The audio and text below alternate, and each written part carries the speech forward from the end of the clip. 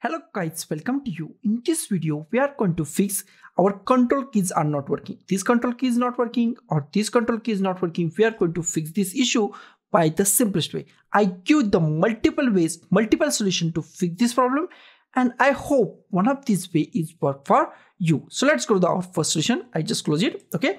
And the first solution is very simple. Just go to the start and power button and restart your machine. Restart your machine, solve many problems on your PC including your keyboard. Okay, that is our first solution.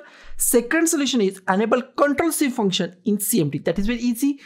Go to the start, type CMD, right click on the command prompt, run as an administrator. Run as an administrator is very IMP. Click at here, click on the yes.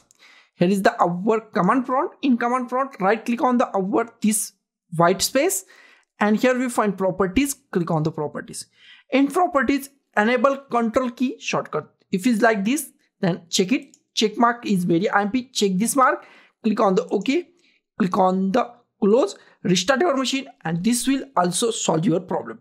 Our third solution is very simple. Third solution is update our keyboard drivers. That is very simple. Right click on the start, and here we find device manager. Click on the device manager. In device manager, I just make it center. In device manager, we find keyboards. Click on the keyboards or expand keyboards. In keyboard, just select your keyboards. If you find many keyboards, just select your keyboard. Right click on it and click on the update drivers. Search automatically for drivers. Click on search automatically for drivers, and it is automatically search your drivers on internet. And if it's find best drivers for your PC or laptop, then it is install it. Just install it. In my case, it is not find latest drivers, so I just go to the back and click on the browse my computer for drivers. If you find your drivers on your PC or laptop, then browse it and install it. If it's not find, then just go to the let me pick up from the available drivers. Okay, click at here, select your keyboard and click on the next and close it.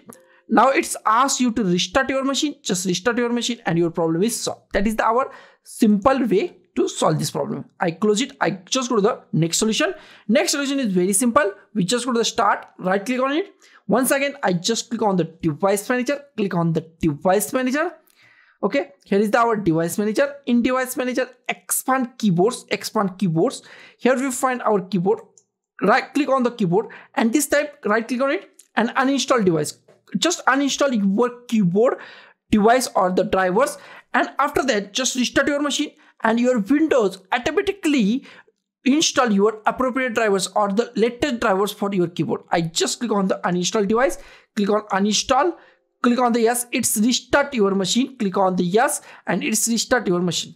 Now our machine is restarting. After restart, just check our control key is working or not. If it's not working, then I give the final solution. Final solution is very simple. Just attach any other keyboard to your PC and check that keyboard is working or not. If that keyboard is working, then problem with your PC's keyboard. Just change your PC's keyboard. So guys, this is the simplest multiple solutions to fix the problem of the control keys on your keyboard. So guys, thank you for watching this video. Don't forget to like, share, comment on this video, and don't forget to subscribe the channel. Thank you guys.